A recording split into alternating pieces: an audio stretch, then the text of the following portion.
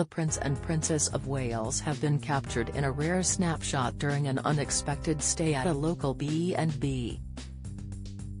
In April 2023, William and Kate embarked on a two-day Welsh tour, visiting the Central Beacons Mountain Rescue Team headquarters in Merthyr Tydfil, where they abseiled and took part in simulated rescue operations.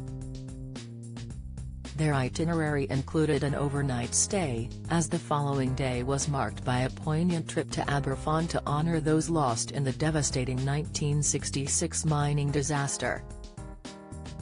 At that time, it was disclosed that the royal couple would be spending the night at a B&B, reports The Mirror. Now, a year later, Dyffryn Mawr Country House, nestled on the fringes of the Brecon Beacons National Park, has celebrated their visit by posting a photo on social media showing William and Kate with the establishment's staff. On Facebook, the B&B expressed their delight. "It's been 1 year since we welcomed William and Kate, the Prince and Princess of Wales, to Dyffryn Mawr. We were delighted to welcome William and Kate for a night here when they visited the Brecon Beacons. So kind and friendly, it was a pleasure to have them stay here. This historic 500-year-old residence, which can accommodate up to 16 guests and is also used as a wedding venue, comes with a hefty £900 per night price tag. It features a grand 40-feet kitchen, billiard room, bar, gym, spaces for yoga and relaxation, and a spa complete with a steam room and hot tub." Kate has been absent from royal engagements since the start of the year following major abdominal surgery and a subsequent cancer diagnosis.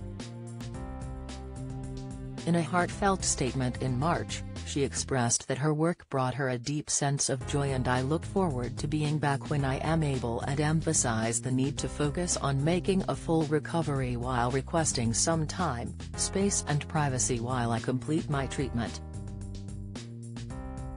Last week, it was revealed that the princess had read and been briefed on a new report by her Royal Foundation Centre for Early Childhood about how businesses can support the early years development of children. Kensington Palace stressed that despite being informed of the report's findings, the princess had not returned to work. Daily Mail's Richard Eden speculated on the Duchess's potential comeback, noting in his column, "She has not undertaken any public engagements this year and friends I spoke to in the past few days suggest we might not see Catherine again until the autumn and only then if she has recovered fully." A source told him, "No one wants to put any pressure on Catherine. The only thing that matters at the moment is her getting better. She has been through an ordeal this year." While Kate has been unable to fulfill her public duties for some months due to her recovery, Prince William has dutifully been attending engagements. Join the Daily Record WhatsApp community.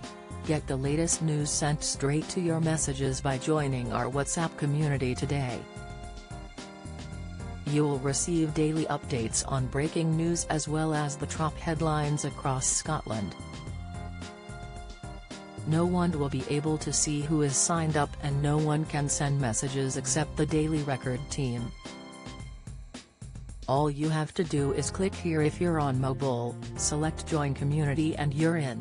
If you're on a desktop, simply scan the QR code above with your phone and click Join Community.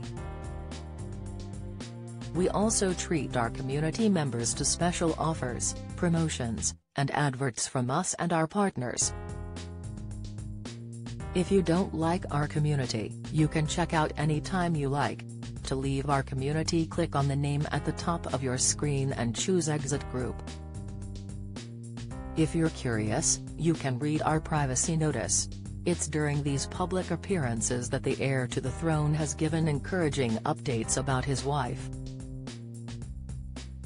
During a visit last month to a suicide prevention charity in Newcastle, he interacted with various supporters.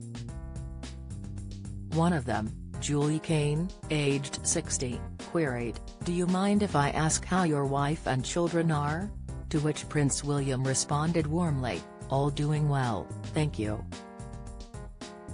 Yes, we're doing well.